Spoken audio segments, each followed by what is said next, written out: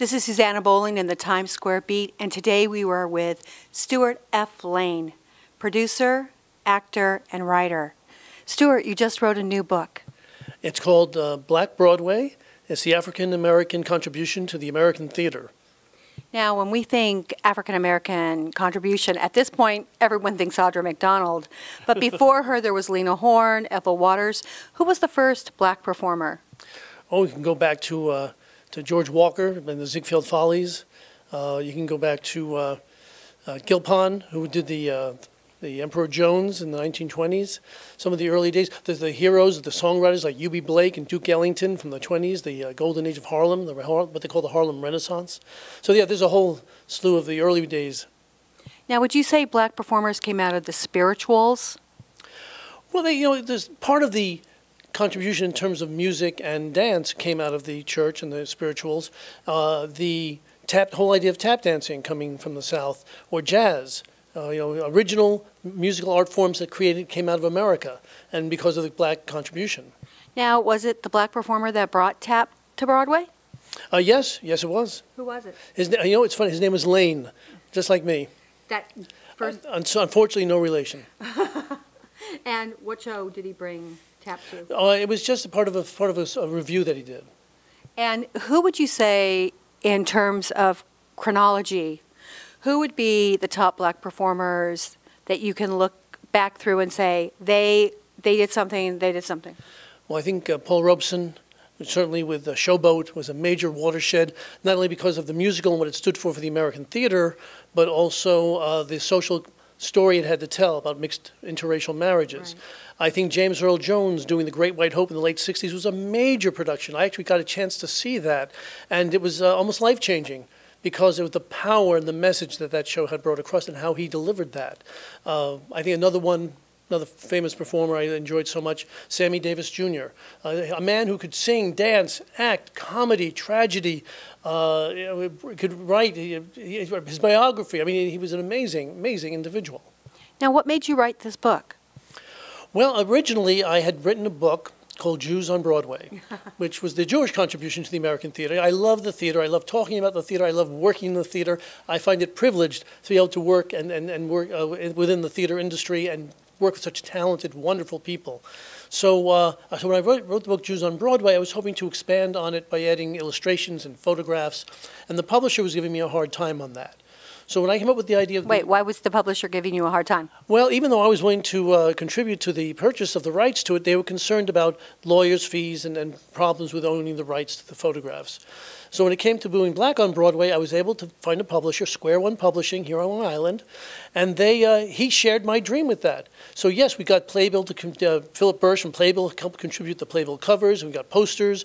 We went to the Lincoln Center Library, went to the New York City Library, the Schomburg Museum, New York City Museum, and we were able to gather these photographs. It's amazing, if I do say so myself, an amazing book. Now, as a writer, you always find a great surprise. What was your great surprise in writing this book? There was a wealth of material I didn't know that existed out there. And I learned a little bit of history myself. Was there any performer that you hadn't known about that all of a sudden you learned about? Well, having been in the business as long as I've been, I can say I've lived history. My father always said, once you live history, it's easier to remember, that sort of thing. But it was the Harlem Renaissance that really stood out in my mind, and the U.B. Blakes and the Fats Wallers that came out of that. Now, there was a show called by Mickey Grant, Don't Bother Me, I Can't Cope. Would you say that helped change theater in a way? I think was that off-Broadway? Off-Broadway, but it also went to L.A. and it toured all over. Mickey Grant was pretty big in that era. Yes, that was also the time of the Blacks. That was done, Jean Genet's The Blacks, that was Right. off-Broadway. Godfrey Cambridge, Cleavon Little, James Earl Jones, all in one major production. I think you'll find in the 1960s major changes going on. I mean, once you had, in 57, when you had Raisin in the Sun, Right. which Kenny Leon, who won a Tony for directing that, also wrote the foreword for my book.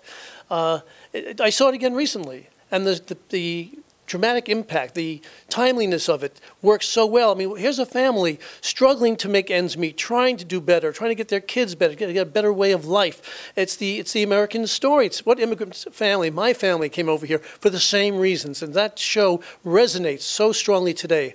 Amazing, and that sort of started things going into the 60s as conventional musical theater storytelling started to come to a close. I think it was Hal Prince who said that Fiddler on the Roof was one of the end of that age when because after that they started experimenting with time, less linear stories, different kinds of music. So, but that also means we start dealing with different kinds of casting. You know, Joe Papp, God bless him, brought in this whole rainbow casting idea. Well, all of a sudden you can do Shakespeare and they can be black or Puerto Rican or Asian. It doesn't matter who's playing Macbeth, as long as they are a good actor. But he also did something really wonderful. He took eras and places where there would have been blacks. I mean, why they weren't being played by blacks, like a Persian, would have been black. You mean? No, that's what Papp did. So I think what Papp did was take what should have always been there and brought it to the forward. Do you agree? Well, he brought it to the forward and made it popular, made it acceptable, and accessible to the public. So I think that was a major force, because all of a sudden you're doing, I mean, why can't James Earl Jones play Big Daddy in Cat on a Hot Tin Roof? You know, we're cheating ourselves by not letting him do something like that. And, 40 years ago, I don't think that would have happened. It's part of the progress. It's part of what's happening.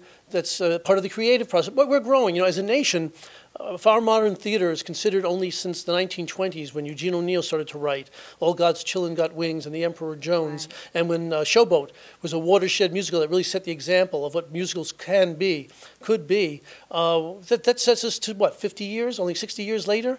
So we're just at the beginning of America and what we can do and what we can be.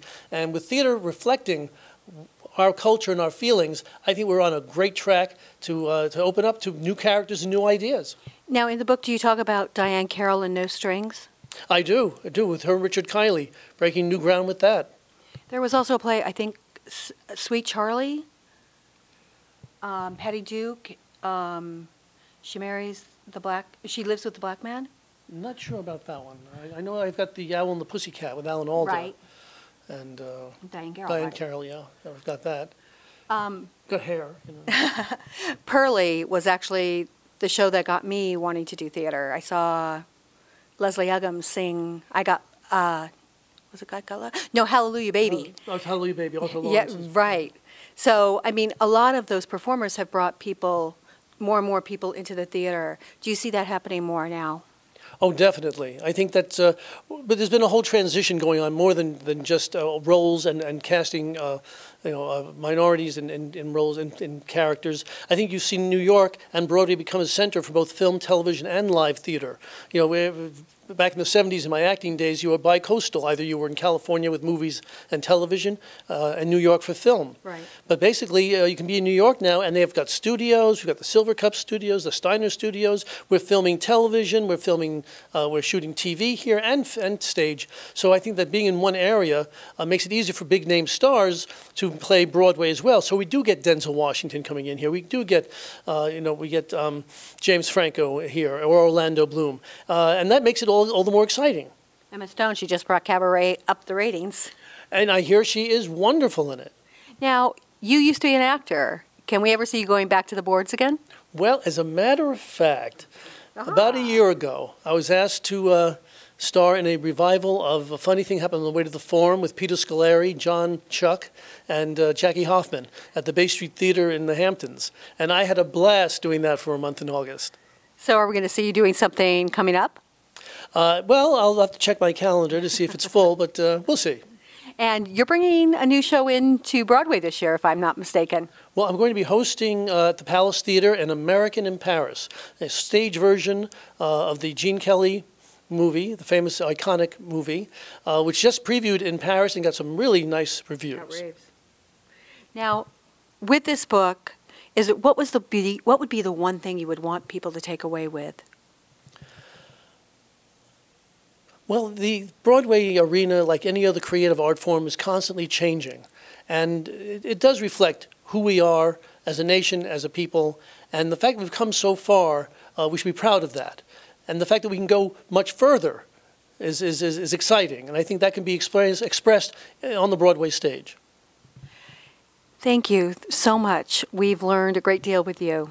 This is Suzanna Bowling and the Times Square Beat.